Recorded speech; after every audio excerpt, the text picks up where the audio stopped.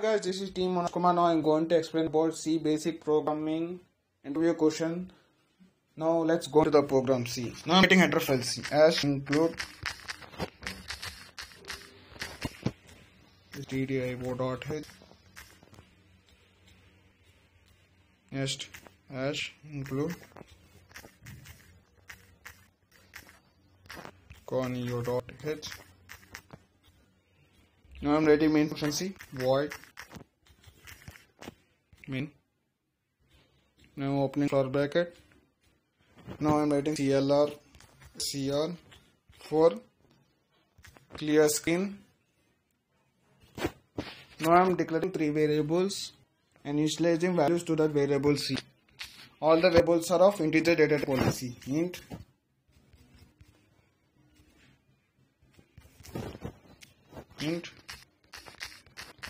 a is equal to 5, b is equal to 8, c is equal to c is equal to 7 semicolon. Now I'm writing some expression C. A is equal to b into 2, which is greater than C.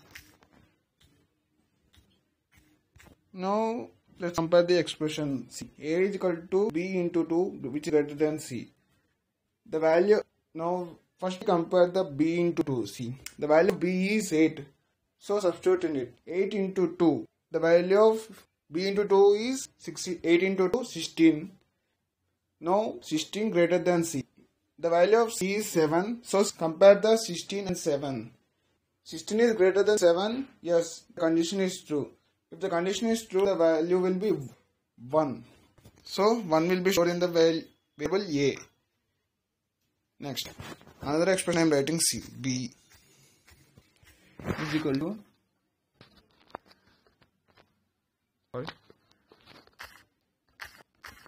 10 into A is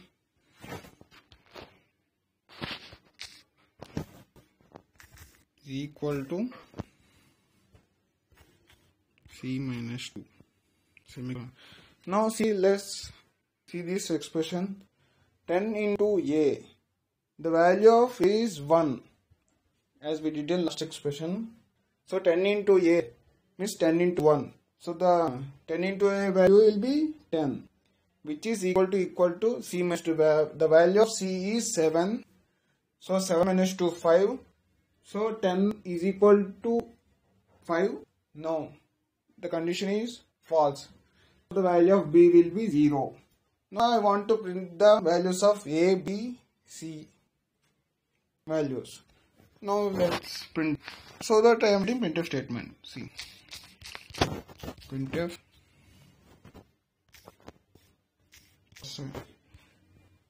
for clarity I am writing A is equal to %ld \n. I'm giving space, and B is equal to %ld \n. \n is nothing but for which it represents new line. Now C equal to %ld \n.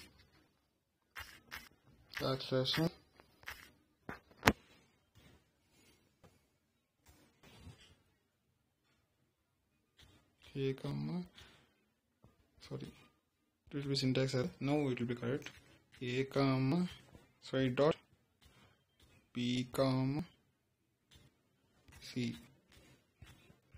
Now I'm writing getch.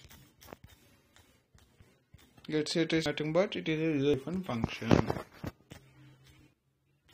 Now closing it. Now what values we are expecting is A is equal to 1 and B is equal to 0, and the C value, let's see. Now I'm compiling program. No errors in the program. See the output. The value of A is 1 and B is 0 and C is 7. Why the value of C is 7? As it was starting value, because we did not do any operations or perform any operations in C variable. So the value of C is same as the what we store it's starting. That's it, guys. Thank you for watching this video. If the video is nice, like it and share it to your friends and subscribe to my channel. Thank you.